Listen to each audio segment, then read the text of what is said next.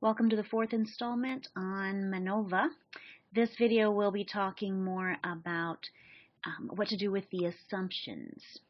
So there are some assumptions in MANOVA that are particularly unique to MANOVA in particular, so I think that it would be helpful to understand those.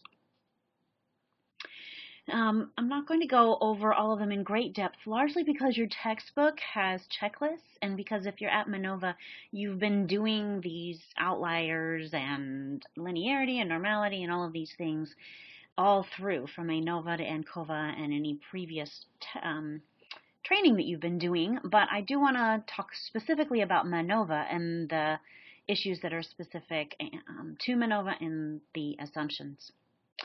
Both MANOVA and ANOVA are sensitive to outliers, so you will need to look at Mahalanobis distance with MANOVA for any dependent variables that you have, and make sure that you don't have any outliers on a multivariate level for just your dependent variables. Now, remember, Mahalanobis distance does continuous variables when you have 2, 3, 4.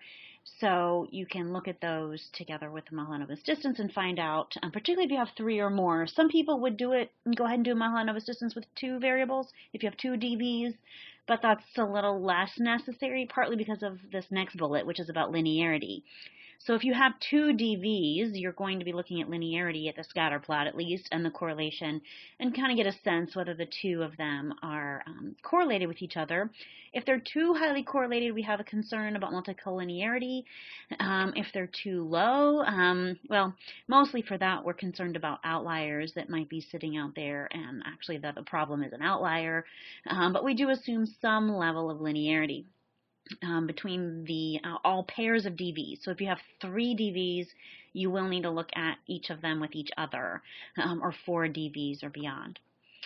Homogeneity of variance covariance matrices is the most unique type that you need to look at for MANOVA. You don't really need it for other previous types of analyses that you've been doing. So this assumption is really important to look at. Now, if you have equal sample sizes in your MANOVA, most people say that this is assumed. You don't really need to check it. It's rare, though, that you have perfectly equal sample sizes unless you kind of force that to happen. So if you have unequal sample sizes and then you also run and find that boxes M is significant, then you'll want to at least report that. Your robustness is not guaranteed. It's a ding in your research. Some people will go ahead and use Palau's trace instead of Wilks lambda as a response to this. This is a very common thing to do to try to be a little bit more conservative, since Palau's trace is a little more conservative than Wilks lambda, but it rarely makes a difference in the actual story of your data which one of those you use, just for you to be aware how it actually works.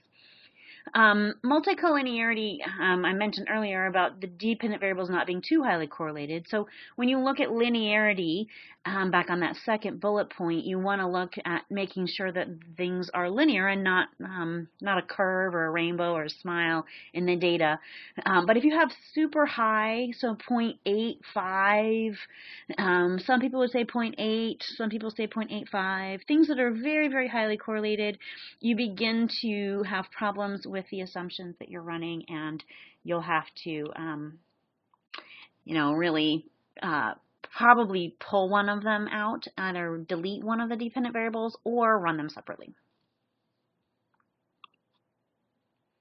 This is a picture of linearity, so this one's not too bad. We have what kind of looks like an outlier there, probably even on a univariate level. Looks like we've got one person's salary way higher than everybody else. Maybe that's the manager or the owner of the company.